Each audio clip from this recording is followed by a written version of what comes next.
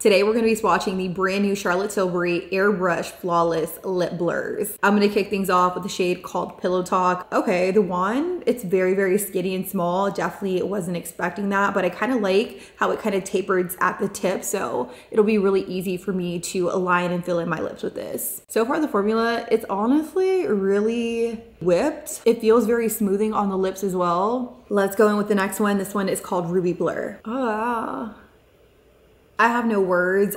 I'm obsessed. Let's try this one next. It's called Walk of No Shame.